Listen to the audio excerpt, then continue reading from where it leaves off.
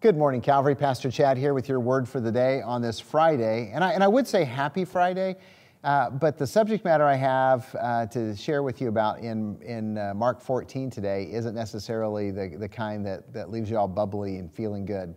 Listen to this passage right at the beginning of Mark 14. It was now 2 days before the Passover and the Feast of Unleavened Bread. And the chief priests and the scribes were seeking how to arrest Jesus by stealth and kill him. For they said, not during the feast, lest there be an uproar from the people. They're plotting to kill Jesus. And this is right before they make the deal with Judas for him to betray, and they're trying to figure out a way to take the life of God's one and only Son. Now, we know that was God's plan. That was the intention of Jesus. He knew it was coming. He was prepared to offer himself up as that sacrifice for our sins. But from this passage, we know that evil people do evil things. And it shouldn't surprise us because Scripture tells us that all of us, including me and you, are evil.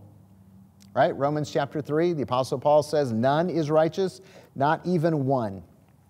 Not one of us is righteous. Romans 3:23, for all have sinned and come short of the glory of God. So evil is real, and people choose to do evil. And when I say people, I mean me and you. I know I choose to do evil intentionally. Now, I fight those urges and stuff like that, but I still do evil. You choose to do evil when you do things. When you blame it on, I lost my temper, but you gave it away. You didn't lose it. You knew right where it was. But see, acknowledging the fact that we're evil and we do evil is okay, because that's why Jesus came into this world to suffer and die for our sins, for our evil, so that we could be saved, so that we could have eternal life, so that we could be adopted as sons and daughters of the living God and be redeemed. And that's why, the Apostle Paul in 2 Corinthians 5 said, God made Jesus, who knew no sin, to become evil for us, so that in him we might become the righteousness of God. There's a great exchange that took place in Jesus' death. So evil is real. People do evil things. And by the way, the evildoer may appear to win, but he doesn't win. The evildoer may appear to have the upper hand, but I want you to understand, evil always loses. Always. The writer of Hebrews says, it is appointed unto man once to die and then to face judgment. They're going to give an account of their life to God. And if they've lived a life dedicated to evil, well, they're going to reap what they've sown. The Apostle Paul, writing to Timothy, said that some men's sins precede them to judgment and others follow after. In other words, sometimes it's going to be exposed before judgment. We're going to see the evil that they've done, and they're going to be held accountable in this life. But if they're not held accountable in this life, they'll be held accountable. Nothing is going to get past God. Not one thing. So everyone is going to account for their lives.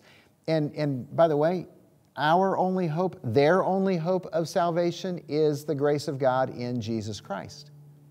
That's it. Our only hope is in Jesus. And that's why we, of all people, ought to be the most grateful, the most joyful, because we've experienced that forgiveness of sin. Our evil has been paid for by the blood of Jesus. And that's why we want to tell other people about Jesus, because he'll pay for their evil too. So Jesus is the one true judge, and when we come to him having experienced his grace, it's a beautiful thing. So today, I would love for you to get honest with God and confess your evil. Just go ahead and admit it. Admit the thoughts you're having, admit the desires that are deep inside of you. Just be honest about it. Because if we confess our sins, God is faithful and righteous and will forgive our sins and purify us of all unrighteousness. So confess your evil and then repent of those evil desires. Build some new habits in your life that will protect you from those places of temptation. And then follow Jesus. Follow Jesus actively so you're not influenced by evil people. By the way, that's one of the reasons that we want all of you to be in life groups.